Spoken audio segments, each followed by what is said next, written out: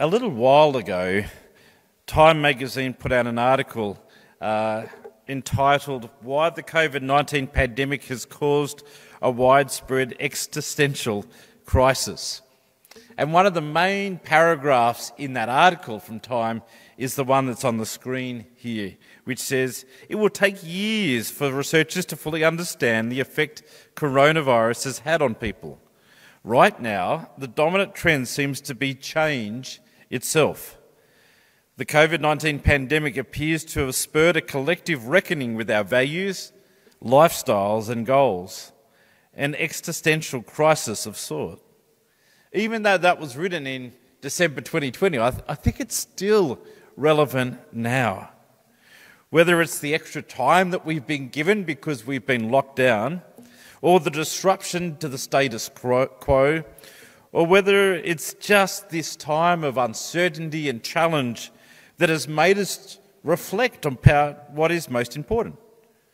And it seems that many people are re-evaluating our work, our lives, our commitments, our values at the moment.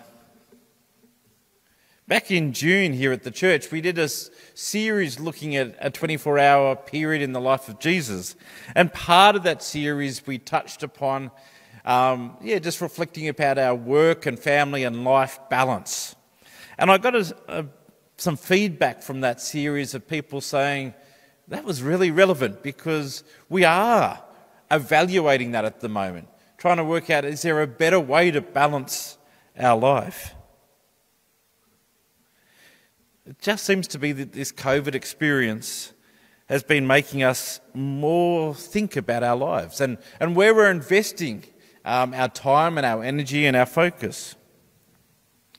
But this article from Time, you can look it up and read it if you want, actually goes a step further than that. It's not just rebalancing our lives that Time suggests that we're doing, but for some people it's their foundational values and key life goals have been shaken by this experience. One part of the article was exploring some evidence that shows that during COVID there has been more breakup and divorces as well as more engagements and cohabitations than normal. It's almost like people are going, in this time, I'm re-evaluating my significant life relationships and what I want out of them. Lockdown has given people the mental and physical space to really get in and ponder every facet of life. And for some people, nothing has been overlooked. And I guess this new sermon series that we're going to do for 3 weeks with a break in the middle for Thanksgiving Sunday, it stems from this thinking. But this existential crisis is not going to be the focus of the series. We sort of did that in the 24 series. Rather, I'm going to be pondering some people in the Bible, some Bible characters who went through similar experiences, not COVID, but these experiences where they were, either forced or just brought to a point where they were considering life or re-evaluating their values or what was important to them. And the way we're going to do this is we're going to look at a single phrase that, as I said before, is only found about a dozen times in the Bible, but it is actually only used 5 times in this context. The one thing. The one thing. And so the 5 times it is used is when people consider the one thing you lack, the one thing is needed, the one thing I know, the one thing I do, and the one thing I ask or / the one thing I seek. It's only used 5 times in this context of re-evaluating things and trying to decide what is most important. So whether we look at David or Martha or Paul or the rich young ruler, they're all brought to this point of reflecting about what's most important in life and to work out in the midst of the many, many, many things that they were trying to consider, what was the one thing? What was the one thing? See, that's the point. We live in a society that we are saturated, absolutely saturated with choice. with opinions, with everything being at our fingertips, the immediacy of everything. There are just so many things that we have access to. And yet in these 5 Bible verses that we're going to consider, we're confronted, well, what's the one thing? What's the one thing? So you ready to jump into this?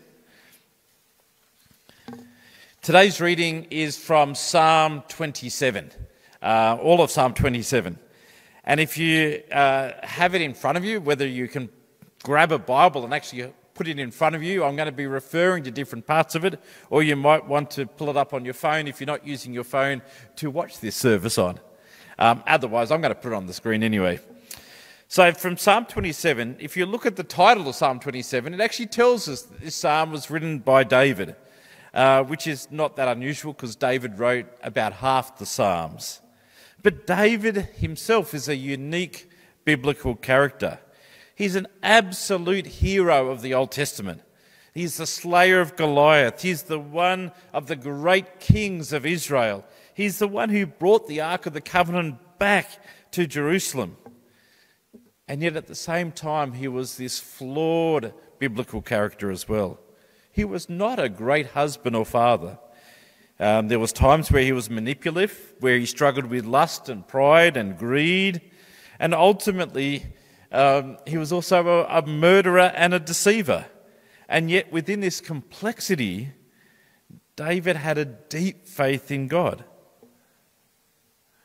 One of the things that I not only can relate to a little bit, but deeply admire in David is his ability that when he mucks things up with God, he's straight back to God, confessing his sins and receiving forgiveness. For David, there was no hesitation. There's no wallowing in guilt. David knew how to return home to God and to the grace and mercy that God can give. So as I said, David is this complex character. But let's focus in on Psalm 27, this psalm that David wrote. The psalm has 2 distinct sections in it, and if you've got it open in front of you, you can see where this tone changes as we read through Psalm 27. Verses 1 to 6, David declares the power and the confident hope that God will bring rescue and protection from all enemies. Highlighted in verse 1 and 2, where he says, "The Lord is my light and my salvation, whom shall I fear? The Lord is the stronghold of my life. Whom shall I be afraid?" But if you read through it, you'll notice that when we hit verse 7, the tone changes. There's a distinct change in the way that David is speaking. After declaring the certainty of God's power and protection, David then changes to praying for rescue and deliverance and almost pleading to God not to forget him, not to turn away. As one commentator says, this is quite a human response. It's very normal. It's almost like we can say David knows that he can trust God, but that knowledge doesn't make him immune to the fear that he is feeling. And so he's trying to hold these two together. He knows his enemies are closing in, and yet he wants to declare God's protection, but still pray that God might help. The important thing here is that rather than panicking or despairing, David does remember that God can be trusted, that God is good. And even if it means, as he says in the last part of the psalm, that he might have to wait for it, he's going to trust that this protection, that this help is there. The other interesting part about Psalm 27 is that we're not quite exactly sure when it was written. A lot of the times with David, he's writing a psalm in response to some of the things that he's currently experiencing in his life.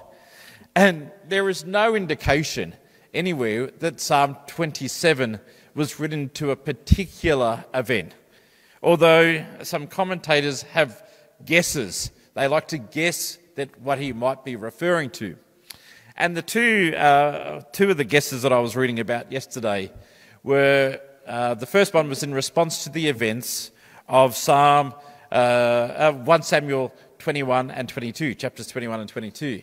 In those two chapters, it's a part of the story where David has been anointed king but is not yet king, and the current king, King Saul, is running around trying to kill David because A, he's jealous, but B, he also doesn't want to lose his kingship to David.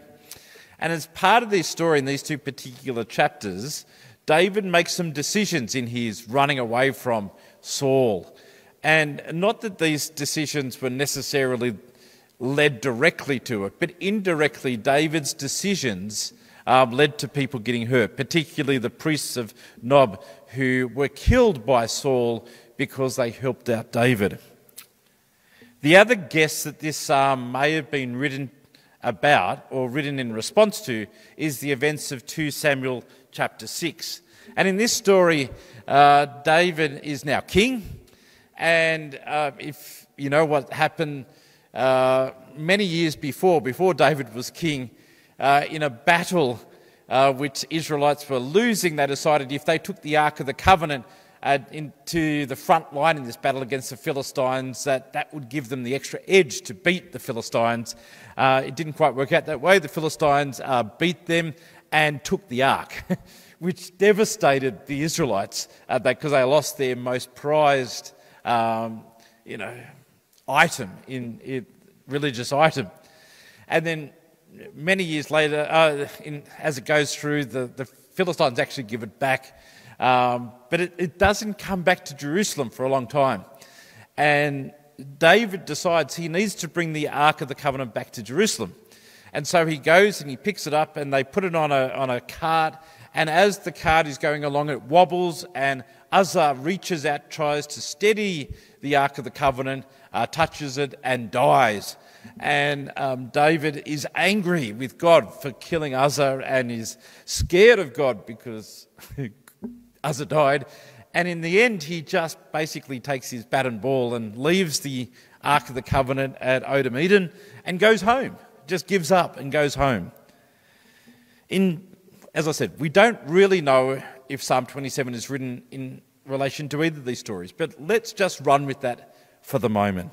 Because in both of these stories, David is double guessing himself and his decisions. In both of these stories, the enemies are closing in, whether it's the literal enemy of King Saul trying to kill him, or in 2 Samuel chapter 6, there was a lot of people being very critical of David and what he was trying to do. So he's being, double guessing his decisions. He is angry that people have got hurt by his decisions, and he's frustrated and blaming himself, and he's asking deep questions about his leadership and about himself, his own self. So what was his response to all of this? Of all the things that David is trying to work through, what is the one thing that he decides he needs to focus on the most at this point? We get back to the main part of the psalm where he says, the one thing I ask of the Lord, this only do I seek, to dwell in the house of the Lord all the days of my life, and to gaze upon the beauty of the Lord and to seek him in his temple. Do you find that interesting? In his doubt, anger, fear, confusion, everything that's going on in David's life, the one thing he seeks, the one thing he asks from God is to be in God's presence. I want to ask the question, why? If you're angry and scared and you've got enemies closing in and you've got, you're doubting yourself, why seek God's presence? Well, I think verse 5, the next verse in Psalm 27, gives us part of the answer, where he says, for the day of trouble, God will keep me safe in his dwelling. God will hide me in the shelter of his sacred tent and set me high upon a rock. If you remember back to the Job series that we did when we were reflecting on the Old Testament book of Job, I made a point that in difficult times we have a choice. We can be angry with God, we can be frustrated with God, we can push God away, or we could lean into God during difficult times and be embraced by God's love and presence. Both options comes with complexities, but David says the one thing he seeks is to lean into God, to be in God's presence. I actually think that the word that David uses in his psalm, seek, is intentional and significant. He says, the one thing I seek, the one thing I seek. As I mentioned earlier, David seems to have a good understanding of the nature of God.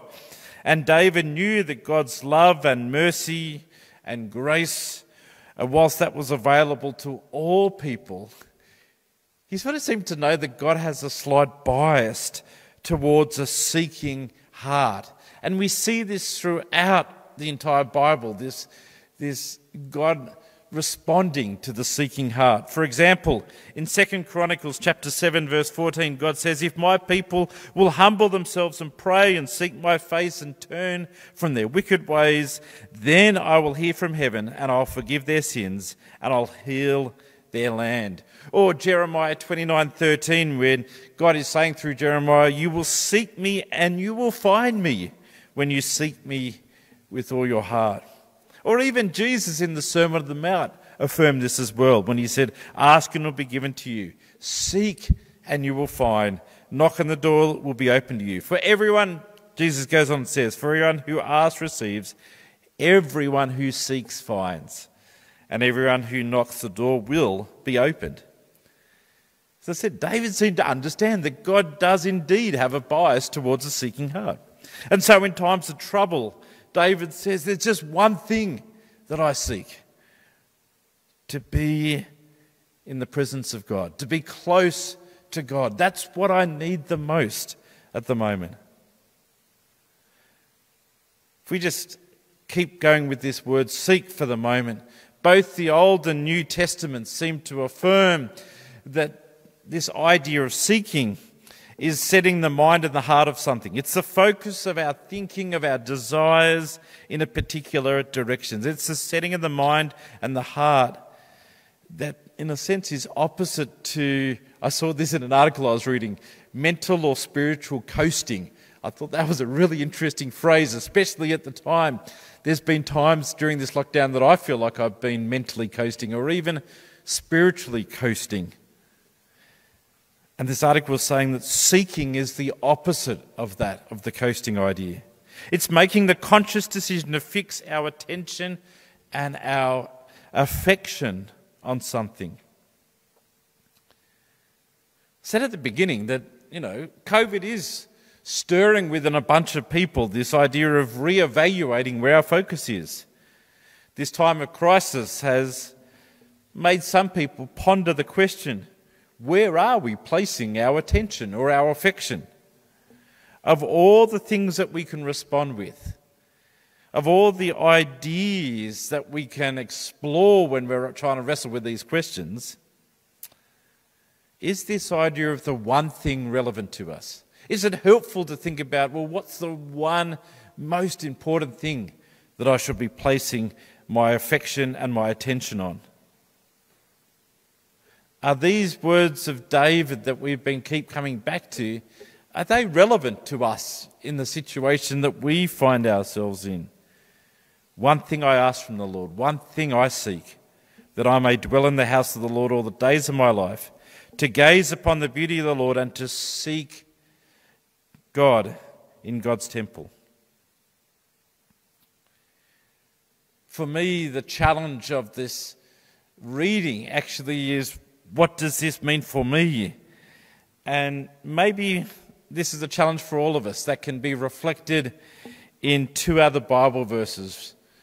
1 Chronicles 22:19 that says, devote your heart and soul to seeking the Lord our God. Or maybe the words of Jesus from Matthew 6:33 when he said, "Seek first the kingdom of God, and then all these other things will sort themselves out. But seek first the kingdom of God." May God continue to speak to us, to guide us in these times. Amen.